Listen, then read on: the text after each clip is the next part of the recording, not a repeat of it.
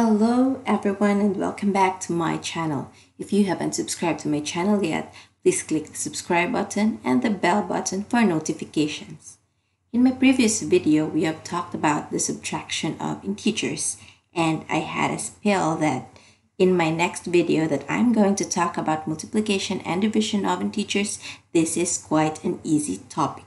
So if you haven't watched my lecture in the subtraction of integers, please click the suggested video above. For this video, we are going to talk about multiplication of integers. Let's make it easy. Have you remembered the rules in subtraction of integers? That is how we navigate removing the parentheses and multiplying the signs.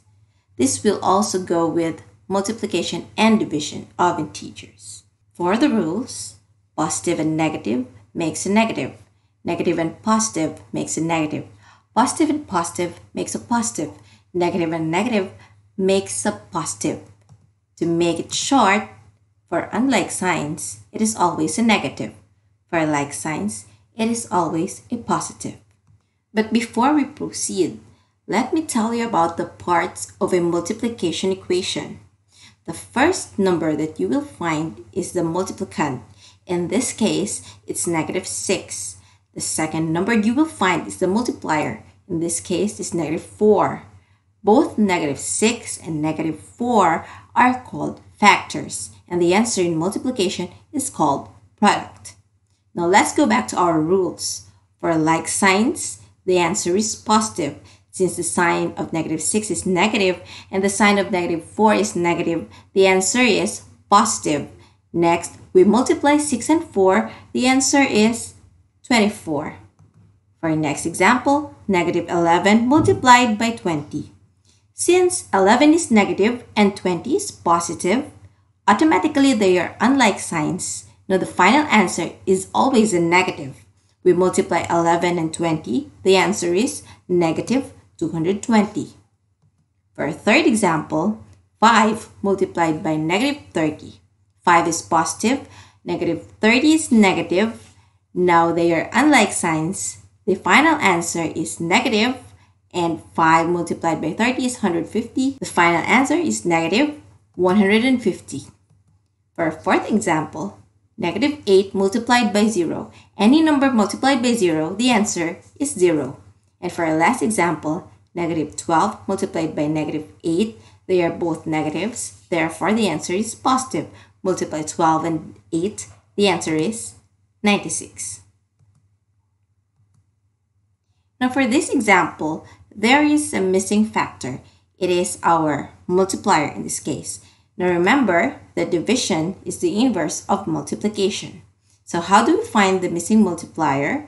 We proceed to division. We put the product divided by the multiplicand, or one of the factors. Now the product is -15 divided by -3. Since they are like signs is equal to positive. Then divide the numbers. 15 divided by 3 is equal to 5. So the final answer is 5. Let's put it in the answer. And of course, we have to check. -3 multiplied by 5 is equal to -15. -3 and +5 are unlike signs. Therefore, the answer is -15. Now we can conclude that 5 is the correct answer. Another example, we have -40 is equal to -1 multiplied by something. Again, since division is the inverse of multiplication, we will proceed with division. -40 divided by -1. Remember, when we proceed to division, we have to divide the product by one of the factors to find the other factor that is missing. We have -40 divided by -1. That is like signs. Therefore, the answer is positive. 40 divided by 1 is equal to 40. Now the answer, 40. Of course, we have to check our answer. -40 is equal to -1 multiplied by 40. 1 and 40 have unlike signs. Therefore, the answer is -40. Now our answer 40 is the correct answer. We have another case. In this case, we have 3 factors. Now, to make this easy, we have to first multiply the 2 given factors. That is negative 7 and negative 3. The answer is positive 21 because they are like signs. Now, we only have 1 factor missing. What we have to do is we proceed to division. Negative 21 is the quotient. Therefore, we divide negative 21 by 21 to find the answer. That is negative 1. Now, we check our answer. Negative 7 multiplied by negative 3 multiplied by negative 1 is equal to negative 21. Now, negative 7 and negative 3 is equal to 21. That is given already. And then we multiply it by negative 1. The answer is negative 21. Therefore, our answer, negative 1, is correct. And that's the end of our lesson in multiplication of integers. Always remember, if you have unlike signs, the product is automatically negative. And for like signs, the product is automatically positive. You just have to multiply the numbers that are given. Please click the subscribe button and bell button for notifications. Thank you. Let's proceed with division of integers. For division of integers, we still follow the same rule that we follow in the multiplication of integers. For unlike signs, the quotient is negative. For like signs, the quotient is positive. Quotient is the answer in division. The first number you will find in this case is 63. That is our dividend. The second number you will find in this case is 9. That is our divisor. And the answer in division is called the quotient. Now, 63 and 9 are both positives. Therefore, the answer is positive. We divide 63 by 9. Our answer is 7. For next example, negative 88 divided by negative 8. They are both negatives. Therefore, the quotient is always a positive because they are like signs. We divide 88 by 8. The answer is 11. For third example, 125 divided by negative 5. 125 is positive. Negative 5 is negative. Therefore, they are unlike signs. Now, the final answer should be negative. We divide 125 by 5. The final answer is negative 25. For our fourth example, negative 144 divided by 16. 144 is negative and 16 is positive. Therefore, they are unlike signs. The final answer should be a negative. We divide 144 by 16. The final answer is negative 9.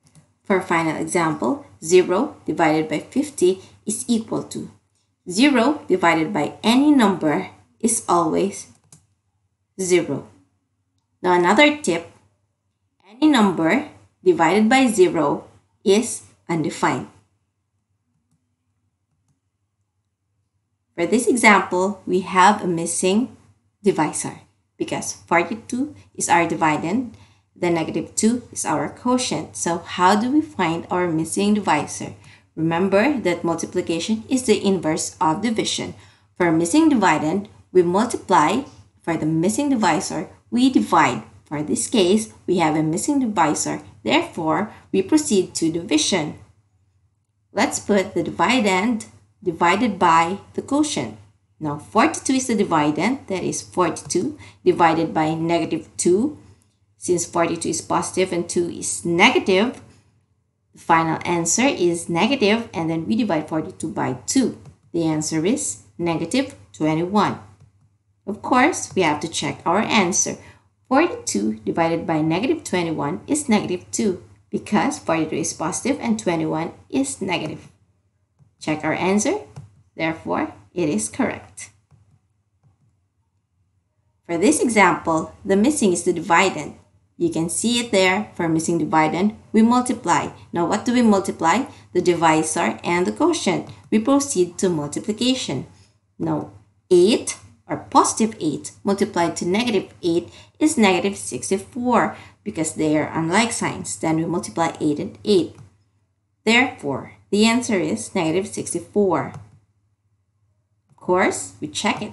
Negative 64 divided by 8 are unlike signs, therefore the final answer is negative 8. Our answer, negative 64, is correct. And that ends our lesson in division of integers. I hope that you've learned a lot in multiplication and division of integers, although this is quite an easy topic. Stay tuned and thank you for watching.